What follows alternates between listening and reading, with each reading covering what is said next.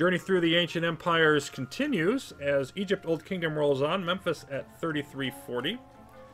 And as we noticed in the last episode, we have a trial coming up soon. We have this assimilation quest that just recently begun. We've got a couple battles. The baboon people trying to pillage again. They'll fail, and we're subjugating them over here. And while all that's happening, we also want to begin growing. And we're beginning to see the emerging complexity that can happen in the game. I want more housing. And we could still clear this out. And I'm not sure if this is the right call, but I'd like to go across the river. There is one hill place we could scout out here, and probably will reveal some more scouting around it. So, scouting, always hit and miss. But I am going to take the plunge and go that way.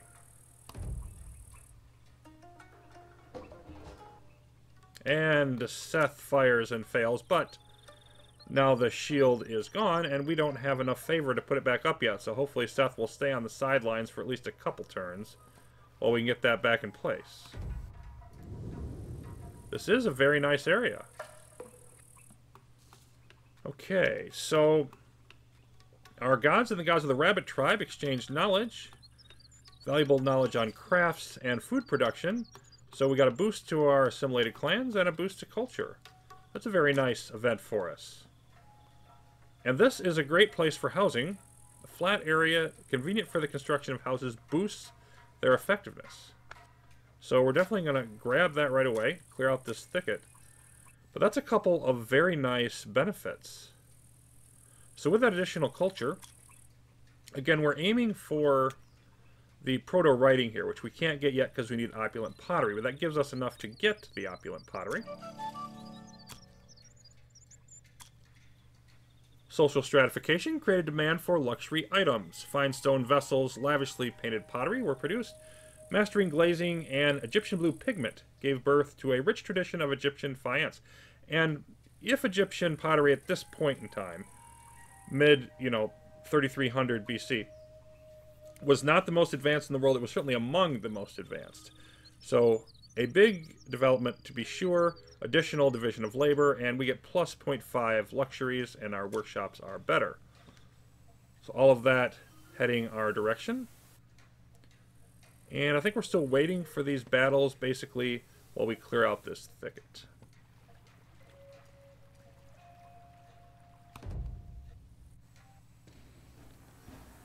Okay, 63 to 11, 85%. They surprised us with the pillage raid, but we have the favor of Horus on our side.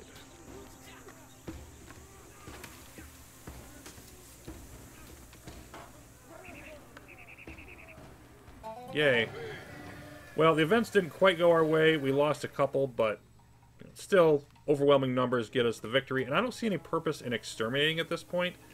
Baboon tribe is now weak enough that they can't provoke a serious threat. So we're going to go with the make friends with people option. Most generous Horus released the captive warriors, and our neighbors have appreciated this act. Still waiting to subjugate, but we can re-up with Seth now.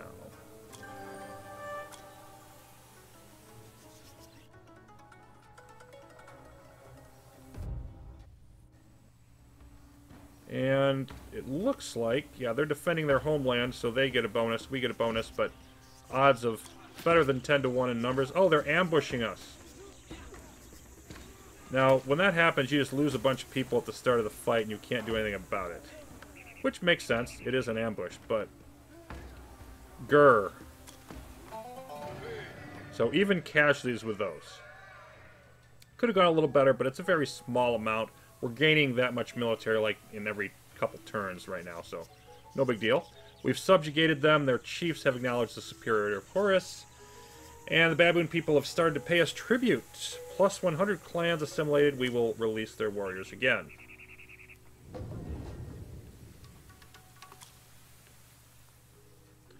So, our trial is going to begin soon. I'm just going to sort of hang out with you down here to wait for that. But we're now down to a little over half of the assimilation quest left.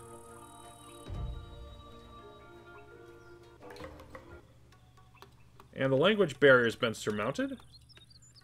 And this is a weird sort of repetitive thing, I think, because we already got multilingualism as a technology. The languages of our neighbors are more than just a jumble. We can understand each other, but regardless, you get 20% of the clans assimilated, you get a +1 culture. And you get 40%. So we are learning more and being more accepting of the different religious practices. And plus 0.5 favor. And here is our first trial. Cultural rejection.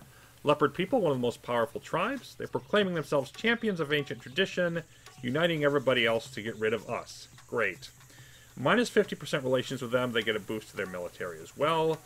And assimilation of nearby people halted till the end of the trial. This is one of many reasons why you want to do these trials quickly. You can be graded not just on whether you pass it, but also your speed if you do pass it. So we have to do something before they unite everyone against us. Here's another negative consequence of the trial ongoing. Minus 3% relations to our neighbors every turn.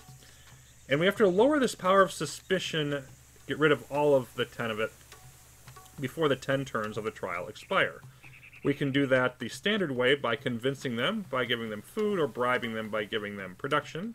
Let's take a look at these leopard people. Yes, we know they're hostile, thank you. So, 5% relations.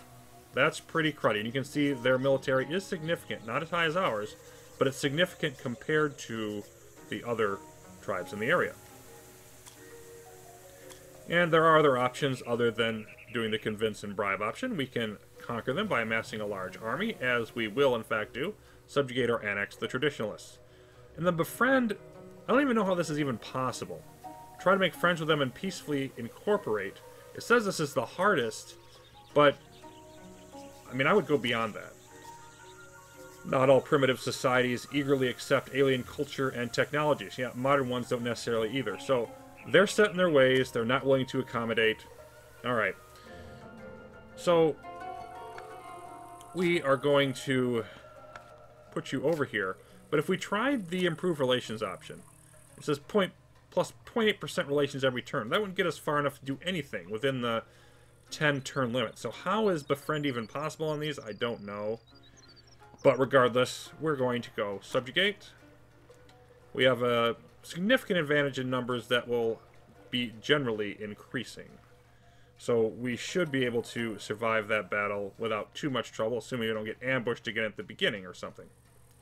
Continuing to work here. And onward we go. There's our thicket. And our Seth shield is down to 1 now. So we're just going to hold on to the rest of our favor and try to get that back up before it expires. I do want to get the house up here right away, though. Let's claim this area and get all of that moving forward. A few more turns on that.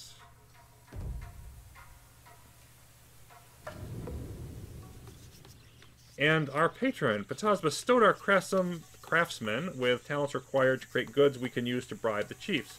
Well, we're not going to bribe them, so we're just going to pocket that extra production and say thank you very much. Add a bit to our stockpile.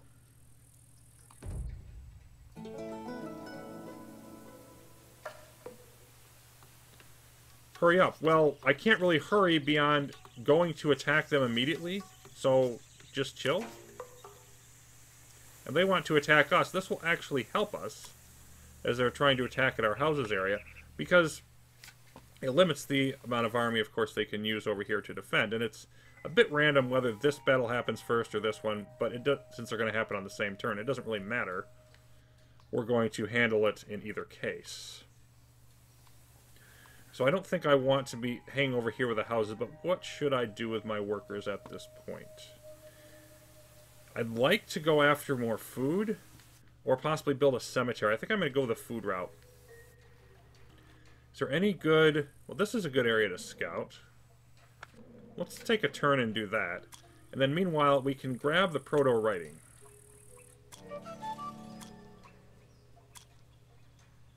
So the first hieroglyphs, names on primitive funerary stelae, before appearing next on pottery labels. Contain names, ownership markings, description of goods, and were used to denote not only whole words, but specific sounds.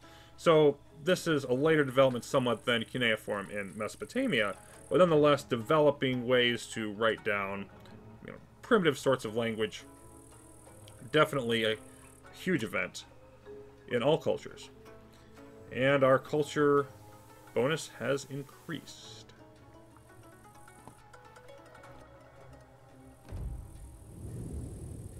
Ooh. Very nice. And we're getting more gifts here. But also we have a hilltop area, but there are savages here. And we can potentially invite them to join the tribe, which we definitely want to do. Chance to join 50% every turn. And these ancestral duty things are somewhat annoying because they're somewhat random in when they appear, and it's basically a tax on your favor increase. So another generation of ancestor rulers have departed for the land of the dead. It's our duty to honor and sustain them, so they would help the living in return. We shouldn't forget our own ancestors as well as the forefather gods. In other words, always be worshipping every ancestor you know about. Okay. But yes, we'll be able to get another worker fairly quickly through this. And I think I want to hang on a little bit longer to our current favor. Okay. So we definitely have an advantage, somewhere around 3 to 1. They're defending their homeland in favor of Horus. It started off as a decent confrontation for us, which means, oh, they were going to flank us now, but we're going to take losses here.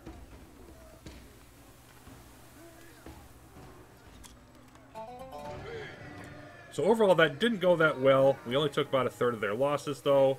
Definitely happy with that. And the military investment we've done definitely paying off. So they're paying us tribute. Another 100 clans assimilated. Once again, we will release. And most importantly, the trial is over. We have taught them that cultural rejection will not work against our force of arms. Yeah, reached an agreement with our spiritual adversaries at the end of a Kopesh. So, plus 50% to our relations with the Leopard tribe. And yes, the Kopesh wasn't used this early. Just a figure of speech. Plus 90 culture. And gold victory. If we had waited one additional turn, then we would have only gotten a silver victory out of this. Not as big of a bonus here in the culture. And also fewer points at the end of the game, if that's something that's of concern to you. And they disbanded the other attacks. We don't even have to deal with it.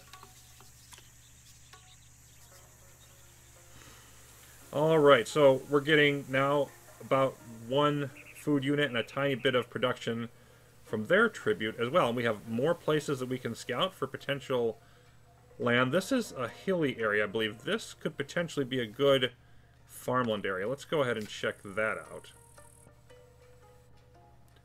We do have a small food bonus at the moment. I'd like to get back here and build a cemetery, but I think it's a little bit premature, probably. Let's go ahead and... Nothing has happened with Seth yet, so we're going to re-up with Horus. And, of course, plenty of room now with our housing. Let's see what's going on here. So our next boost for culture is chiefdoms. And we could grab that with the bonus culture we just got. But this is going to occasion a bunch of changes in our society. Which it doesn't really particularly tell you, but it will. So I want to sort of gather up some of these loose ones in the background first. The cheaper ones. We're going to go with pig breeding first. And we actually have enough to afford another one. So we'll also grab tombs. So pig breeding. People of the Nile Delta learned how to breed pigs in pre-dynastic times, later passed that on to settlers from Upper Egypt. Pork was consumed for the average person, but not used in religious ceremonies. And half of a unit of food additional, along with the bonus to pastures. So that will improve our growth. And then the tombs. First buried their dead in sandy pits. Later, prominent people were buried in brick-lined graves. Mud brick walls were used. A structure of wood and reed built over the grave. So we have additional development and complexity in the funerary rituals. 0.5 favor every turn, very useful, and 0.3 favor from cemeteries. So that's an additional encouragement for us to get that cemetery up sooner rather than later. And I think, yeah, we're just really trying to focus on getting more workers now. And if you would please get me the savages, that'd be nice. You did. Crocodiles have migrated to where, I don't know. Okay, you hit 60% of clans assimilated. You get, it varies slightly, but a small bonus to culture. We're exchanging knowledge. And now we have new customs and traditions as well. An additional 0.5 to favor. So those things are encouragement for you to keep going with the cultural assimilation. Now, we have extinction of large animals. Climate's becoming more arid. Savannas dry out. Herbivores and predators are leaving for the south. Nile floods are quite violent. So basically, food is harder to come by. We do have an additional worker now. And where the crocodiles migrate to, we don't know. Okay, cool. We probably can't see it. Probably somewhere else on the river. Got our savages. And we could use this area potentially for another workshop at some point. So we have a couple of hill areas now available. But I like this area down here. I'm just going to get another grain field going here. Boost our food supply. Now we're at 59 there. And these are neutral. I'm just thinking of ways to potentially... Because we could get this in 3 turns if we do the improved relations. It costs us some luxuries, but we can afford it. I think 3 turns is probably worth expending. Let's finish up this quest. And then also... I am going to... Let's see, how much more do we need? We need 13... Probably, if I just hang out here in 2 turns, are we going to produce anything if we... See, I can build the cemetery and still get that food in. I think I'm going to do that. We're going to get the cemetery up, and we're also going to work on getting that next worker. Starting to see some growth here. A second field going up. I want more, but I like the direction that we're heading in at the moment. So... onwards.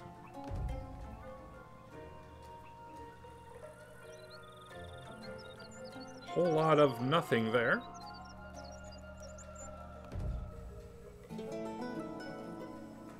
Cemetery and grain fields. Big turn for us. And Seth fired. But it shouldn't be too long. Our next one is 18. Yeah, we should be able to get that the next turn. And Seth, I don't think I've ever seen Seth fire 2 turns in a row. We usually have a bit of a grace period. We should be good there. So what are we going to have for our technology now? Our options are irrigation and multiple souls. And while additional favor would be nice, I definitely want the food here as we're building more fields. So let's grab irrigation. Creation of unified irrigation systems, requiring organizing labor of thousands of people under the rule of a powerful leader. At the start of the inundation or flood, floodgates are opened through a system of channels. So we're doing massive ditching and canals, flowed onto the fields and dams, keeping it in place. And after a few months, excess water was drained, keeping everything very fertile and increasing the yield of even one of the most profitable agricultural areas in the world. So, plus 0.2 to our grain and flax fields. And we're at 1.8 instead of 1.6 on these. And now, once you get irrigation, you can really see, I mean, fishing is, it's kind of a sad partner. Unless there's some special bonus on the river, it's a sad partner to what you're trying to do along the sides of the banks. So we're going to add another worker. We've got our cemetery up. And by the way, notice the bonus here. It was +1. Now it's +3.5. Cemeteries don't give you 2.5. They only give you +1 in terms of the culture. And it doesn't really, the math doesn't work out for the Spirit of Thoth bonus. Now, clearly something's going on with that bonus interacting here, but it's definitely bugged. So it's just kind of, that's kind of a weird thing because there is a Spirit of Thoth tile in every game, so it's kind of a strange thing that that never got fixed in my opinion, but it is what it is. We could check out this hill area. This is a river area, I think. I mean, we don't have that many areas to continue scouting, but I think I'm going to, instead of that, let's just come down here, keep working on more food. Let's get another grain filled up. Let's really leverage that whole idea, and then we'll start scouting a bit more pretty soon.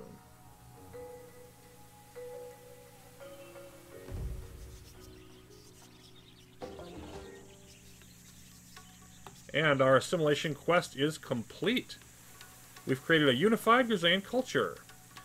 Now our peoples, though they look differently, see all of Egypt as a single creation of the gods. So, a larger unified society, another plus 50 culture. Which is, again, another reason why it's worth accelerating your way through the quests and trials, if you can, because you get those rewards for it. Now, we have a new quest. Our tribe is now unified, we must ascend. The god Ptah, patron of our lands, is benevolent. Our settlement prospers. We should thank our god by building a large temple. It will guarantee his protection in the future. And we will get a one-time bonus of plus 10 favor if we achieve this. And it tells us we must discover the concept of multiple souls technology, which we don't quite have. Build a temple on any vacant hills. They require lots of resources, but they provide us with some otherworldly support. All successes and misfortune were attributed by the ancient Egyptians to the acts of supernatural forces. They had a complicated relationships with their god, which was quid pro quo. They exchanged sacrifices for divine patronage. And this is not, of course, unique to Egyptian religion, something you see commonly in various places. They thought the gods required assistance from humans as well, just like how humans need divine protection. Temples are the houses of gods on earth. They're high walls, safely hiding priestly evocations from the evil eye. And of course, they also believed, particularly later, that the rulers, the pharaohs and whatnot, would become gods after their death. And that really ties into why pyramids were built. We will get to all of that later. So, this quest is really significant.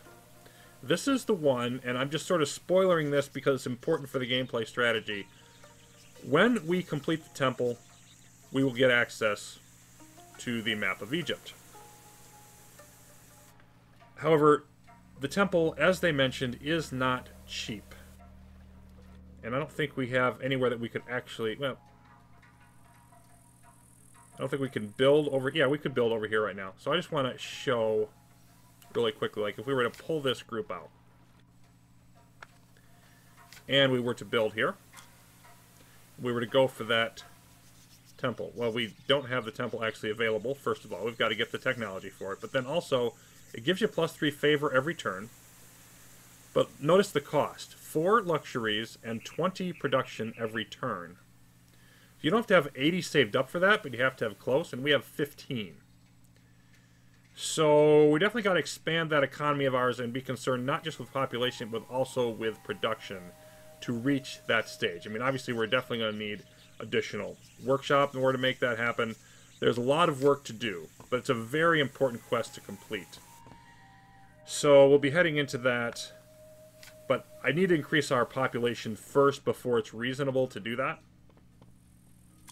And as far as the research itself goes, that's next. Concept of multiple souls. So Egyptians believed humans had multiple souls, among them Ka and Ba. Ka described as a human life force. Ba is associated with an individual's personality. So their religion has multiple personality disorders. It's kind of an interesting idea, but it's definitely much different from a lot of other traditional religions that developed in terms of the multiple souls. Death is seen as the Ka leaving the body. Without both, the deceased would suffer oblivion, or a second death. Regular food would not only keep the living alive, but could also bring the Ka back to a corpse, or a depiction of the deceased. And the Ba left for the heavens, but returned to a statue of the deceased during sacrificial rituals. So, again, this belief is tied into, why we have all of these items, food and pottery and whatnot, piled up by the deceased corpse, and again, the beginning of more and more advanced rituals relating to death. And +1 culture every turn, or favor, excuse me, and we do unlock the temple. So, let's get back our Seth shield, if we can. And now we have our path forward pretty much set up for us. We're going to be getting the whole chiefdoms advance pretty soon. That's really going to help us boost forward to our goal of getting the Ascension and the Temple. And we have much work to be done to really unify Memphis, but we're getting close to it. So we'll be coming all to that in the next episode. But before we get there, I'm going to be switching back to China for some additional developments. Egypt Old Kingdom will return, though. Thanks for watching.